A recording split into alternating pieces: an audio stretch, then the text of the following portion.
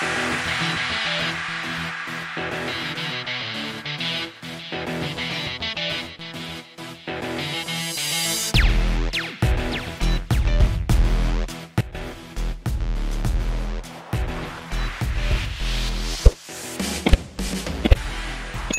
AeroEngine is considered as one of the key areas of India's aspiration of achieving self-reliance in defense sector. It is one of the most complex technologies to develop as it requires various metallurgical challenges that need expertise as well as experience. The extremely high rotation of turbine blades and extreme temperature of the core tests the reliability of alloys. The GTR's Kaveri engine program was sanctioned way back in 1989 with the objective to power LCA Tejas fighter jet. The aim was to develop low bypass twin spool turbofan engine of 80 kN thrust class with afterburner. However, there were two challenges. Due to lack of experience in development of low bypass engine, Kaveri was not ready on time. Further, the power requirement of LCA was also increased due to its increased weight. GTRE Kaveri was officially delinked from this program in September 2008. The program was abandoned in 2014. Now, as per the CAG report of 2011, GTRE has been able to deliver an engine that could power LCA despite a cost overrun of 642% and a delay of about 13 years.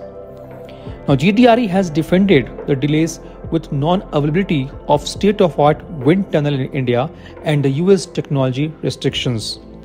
While GTRE was not able to achieve the increased thrust requirement, there has been significant learning in the first attempt of development of low bypass turbofan engine.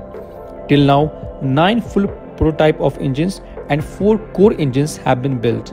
Total 3,217 hours of engine testing has been conducted.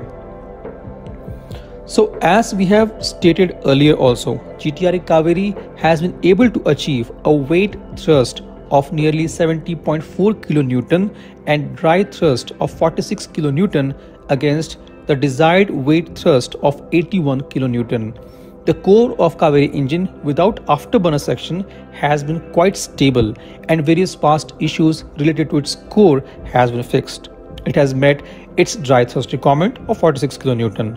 However, it is yet to be certified.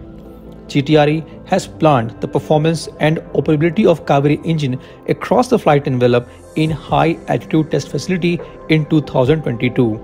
The initial flight release, that is IFR certification of engine, is planned to be completed by 2024.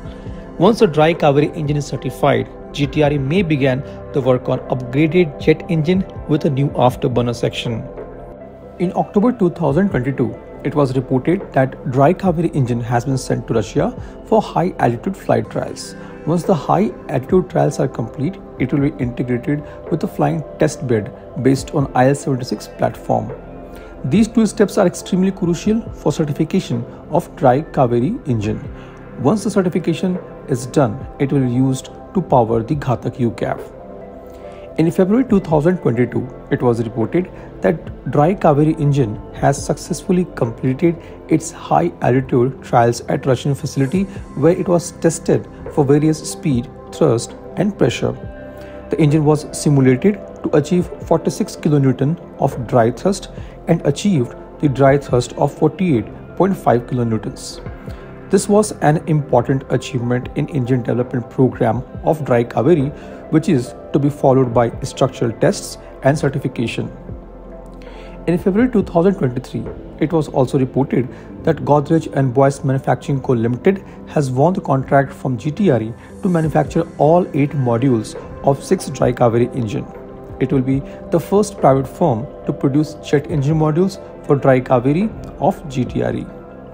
The good news is that on 17th April 2023, the GTRE engine parts manufacturing at Godrej and Boyce has been inaugurated by Dr. T.C. Thomas, who is Director General of Aeronautical Systems at DRDO.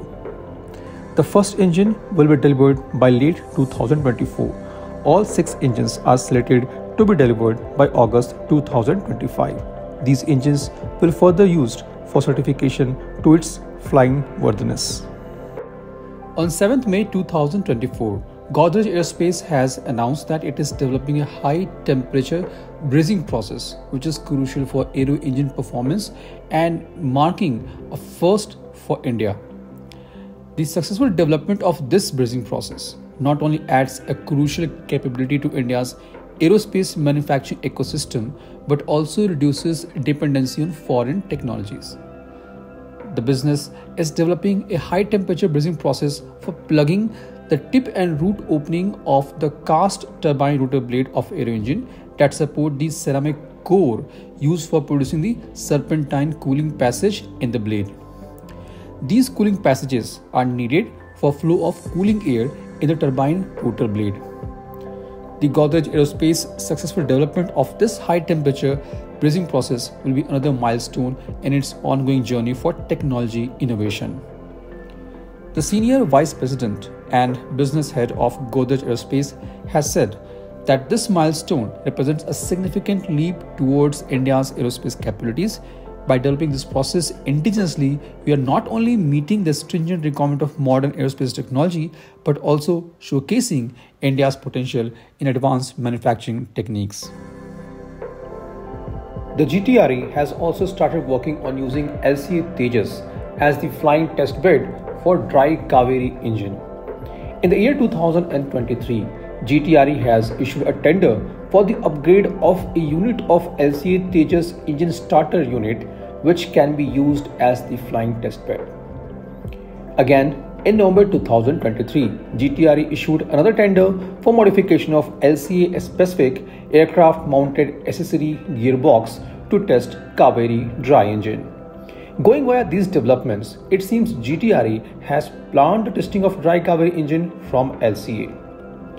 Coming back to the Kaveri engine with afterburner section development, GTRE has started the work. In January 2024, GTRE has commenced the working on the afterburner section of Kaveri engine, which will be able to generate thrust of 80 kN. If we look at the existing GF404 engine, which power LCA Tejas, it generates dry thrust of 48.9 kN and 78.7 kN with afterburner. Therefore, the development of Kaveri engine with afterburner section can very well power the fleet of LCA Mark I fighter jet and reduce the dependency on US, as unlike GF414 engines, these engines are not made in India.